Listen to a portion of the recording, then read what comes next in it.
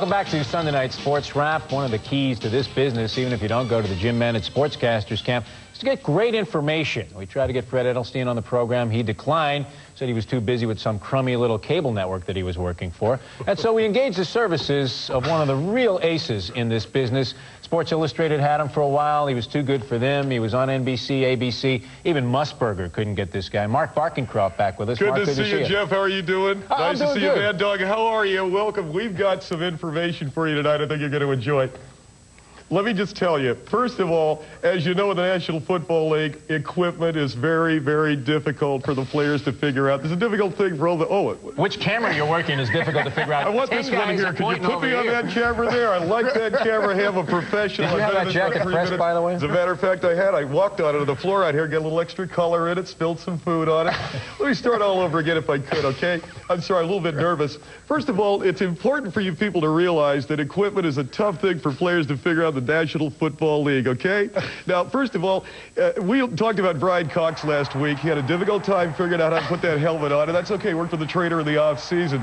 But I got to tell you, this last week's game, Dwayne Dotson, and you'll be seeing Dwayne coming up here on the right side of the screen there. Dwayne Dotson sold his helmet at a memorabilia show, and so Dwayne got rid of it. He's got that nice sheen look on the head. See the bald head there. What I like about that is the fact the tax man's probably going to come after him. You're going to prison, Dwayne. Isn't that great? So he sold it at a memorabilia show, income tax evasion. No, I think you already reported that.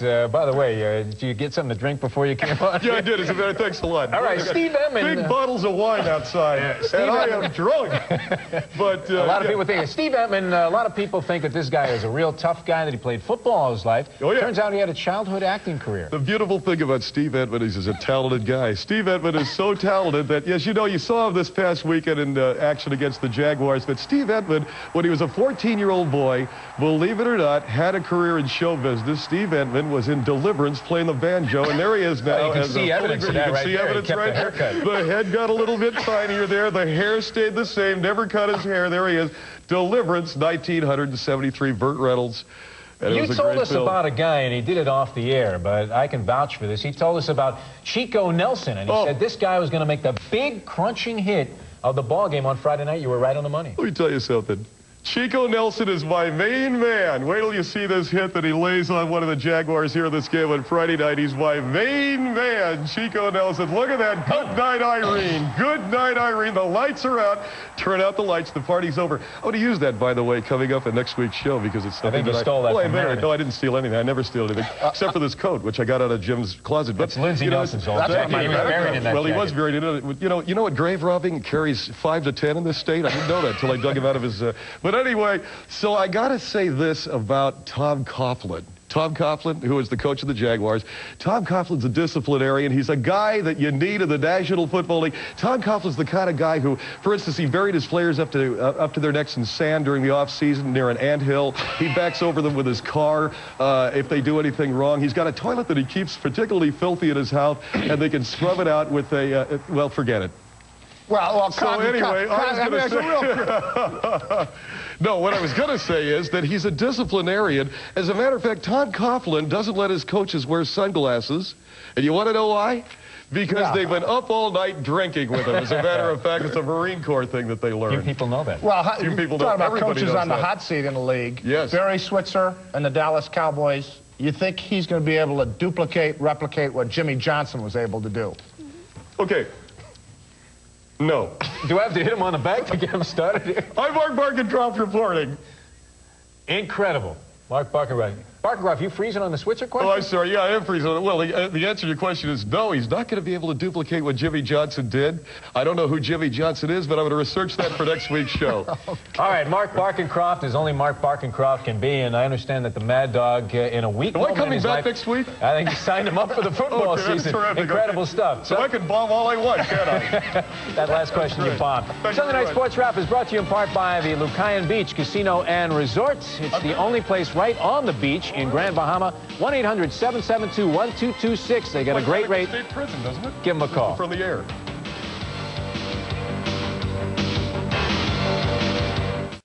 Well, Mad Dog, it was an adventure, as always, on Sunday Night Sports Wrap. Kind of difficult sometimes to get through the Barconkroft segment because his information is so incredibly tight that you tend not to believe it. And then his delivery could use some work as well.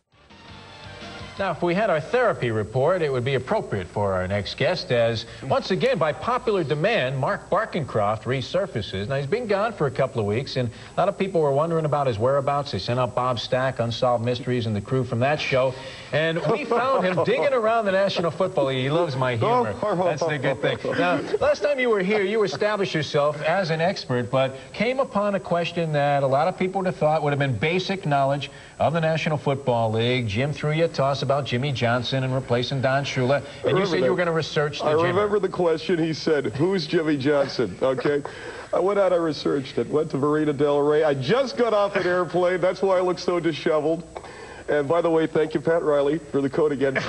But I got to tell you, Jimmy Johnson used to be the head coach of the Dallas Cowboys, the University of Miami. Jim, I researched that. I did some of Jimmy's laundry when I was out there. Also cleaned his pool. He's on Fox these days. All right, now, you always are talking about safety in the National Football League, not just for the players and Mad Dog's big theme about the surfaces, but some of the guys on the sidelines. I'm awfully sorry. You know, he had a couple of Heinekens before he popped on his set. You know, Fred Edelstein never did that, never wiped his nose on somebody's jacket. And where's Fred Edelstein now? But what about safety on the sidelines? Sometimes, Mark, you know it can be very treacherous down there because you walk the sidelines with those spike shoes that you're exactly right. You're going to see a play right here where a cameraman gets hit right in the groinola. Right? Look at that. Oh, did you see that? Now, here's what we've got to do with these players. This is the play we're looking at right here. The ball goes over. Watch that. Ouch. Boy, that's got to hurt. Held on to the camera, though. That's he held on to the camera, but I got to tell you something, people. It's got to hurt. And so what they're going to do, this is the 76th season of the National Football League. Protective cups for cameramen, protective ears for the lady camera people on the sideline. I think it's going to help them out a heck of a lot. Because I'm going to tell you something right now. That's got to smart. Picked up your camera pointing thing, too. What a keen eye, Mark. All right. Thank you very much. What's your take on the Dolphins' win today? 52 to 14. 2 to 14. Bring it down. Distill it down. Well, let's distill that down. The Dolphins won today 52 to 14. And they're out there on the field today against a team that I have yet to figure out where they're going. Where are they going? Where are they going? Are they going to go up? Are they going to go down? Are they going to be a team of the future? Are they going to be a team that's just going to be mediocre? And by the way, who were they? I didn't even see the game. What was it, the New England Jets? Yeah, the Winnipeg Jets. No, it's the Winnipeg Jets. I know that team.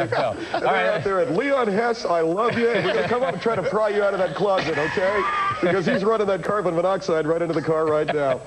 But no, seriously, they stink. All right, Mark Barconkroft and his monthly segment here on Stand Up Brand Sunday Night Sports Wrap, brought to you in part by the Texas Steakhouse, where their motto is think big, eat big, right there on South Beach.